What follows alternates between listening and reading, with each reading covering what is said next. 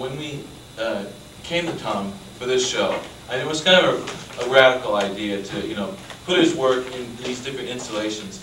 And I have to say that Tom was so great that there was nothing that I couldn't do. I had total freedom. There was no rules. He just said, do whatever you want, and this is the show. I mean, he didn't put any regulations at all. So it's all your fault.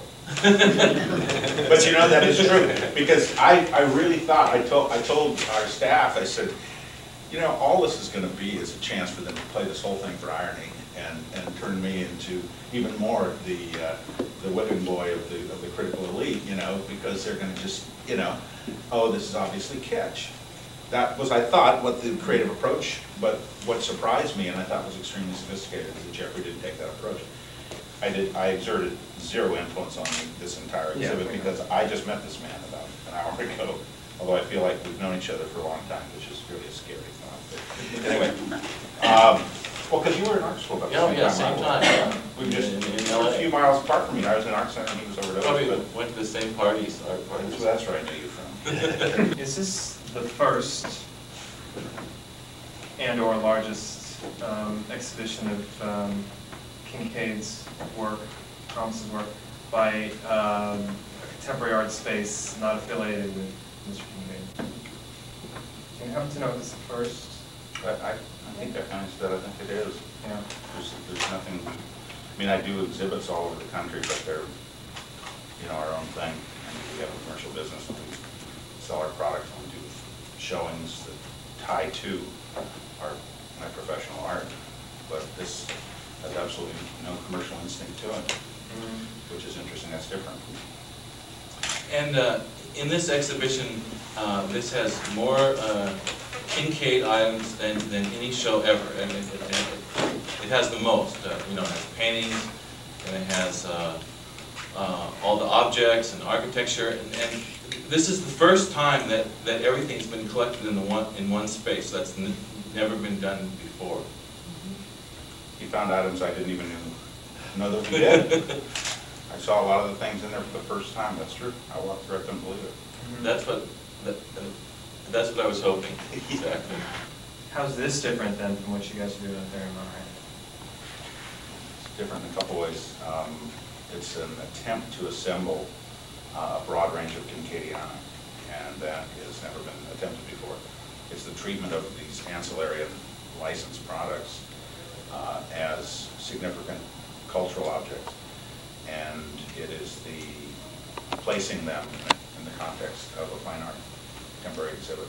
We don't show, I don't think, any licensed product in our museum space. It's only original art. You're talking about realism, you know, and this is not realism.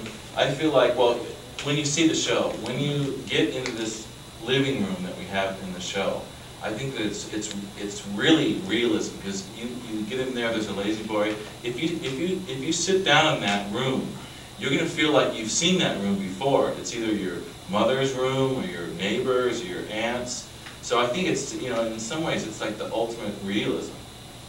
It's real life. But I mean, my question is, do you really think the protests have to do only with your success and money, or do you think it might be about other things? I think they're absolutely angry about the controversial nature of English cottages. No, I paint fantasy. I mean, what I create is an idyllic world, you know, and the controversy of artists who would show up has only to do with, I mean, it's the nature of artists to especially disdain anyone who's been commercially successful, and there's resentment and bitter grapes. I mean, you're probably selling more than any other living artists today. That kind of rankles some other artists who are struggling, and you know, who may say that, heck, I'm trying to do this cutting edge work that you know, expands the boundaries of contemporary theory, et cetera, et cetera, et cetera. You know? Yeah. And then they look at your work and they may see some, you know, some repetitive icons, the cottages, et cetera. And they may say, you know, particularly artists in this area or students at this school, you know, why are they focusing on his work when I've been struggling all my life to get this cutting edge vision out there? What do you know? What's your reaction to other artists or critics who may say that perhaps perhaps there's not as much sort of originality to some of the pieces that, you know, and could be desired. I'll answer that, and then I'll go to Tom. That I think in this exhibition, you're looking at a cutting-edge installation. So it's what I've done with Tom's work, you know, every single piece that you see is in a special installation. You know, there's different groupings, you know, living room and bedroom, Christmas, and all these special installations. So it's like the whole show is like a piece, is like a cutting-edge piece. So, and you know, and I really think that's true, because you can see how people are reacting. I mean, and they're not bored with this. I mean, everyone has some, you know, major reaction, you know, in one way or another. Yeah, I've just got to say that I think the paradigm in the arts took a dangerous shift about 1880, when art became no longer about life, which is what artists always celebrated, and art instead became about art. Art became about the artist, and you know, Clement Greenberg touts this amazing new insight that all great art is about art. That is absolutely bogus as a paradigm, in my opinion.